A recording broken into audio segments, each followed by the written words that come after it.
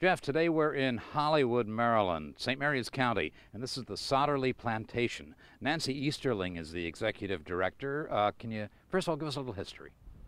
Well, Sotterley Plantation is a wonderful site that's over 300 years old.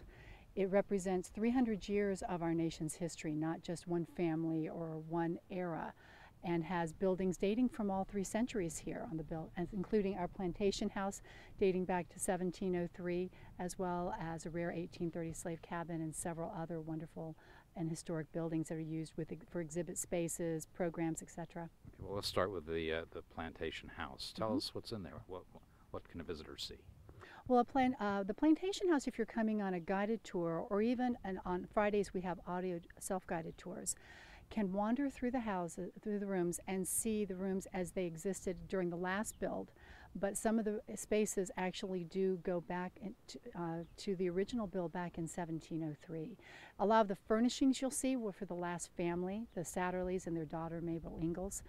But the bones of the house, the construction, is still, a lot of it is the original construction dating from the 1700s and 1800s. Now this was a slave plantation, a large one, right? It was a very large slave plantation. In fact, a lot of the structures you see would have been constructed by slaves. At its height, there were over 93 slaves. At its height, Sotterley was over 7,000 acres during the Briscoe era, during the late 1700s.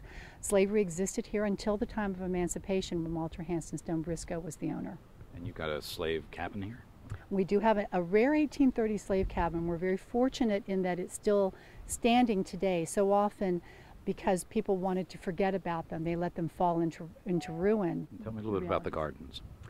The Colonial Revival gardens are beautiful. They were started by Herbert Sotterley. They have several different areas. There are cutting gardens, there are vegetable gardens, there are herbal gardens with medicinal, aromatic, and culinary herbs. They're used for education programs, as well as you can do special garden tours. We have several specialty tours you can go on if you bring a group here.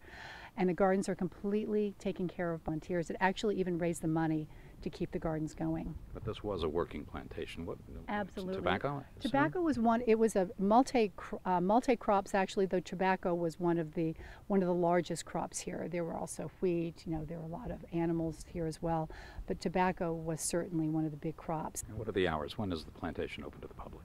Plantation is open Tuesday through Saturday, 10 to 4. And Sundays noon to 4 from May 1st to October 31st. Now after that, same hours, but you just will not be able to get into the visitor center or go on a guided tour. All right, Nancy, thank you for the tour. Nancy Easterling, the executive director of the Sotterley Plantation in Hollywood, Maryland. Jeff, back to you in the studio.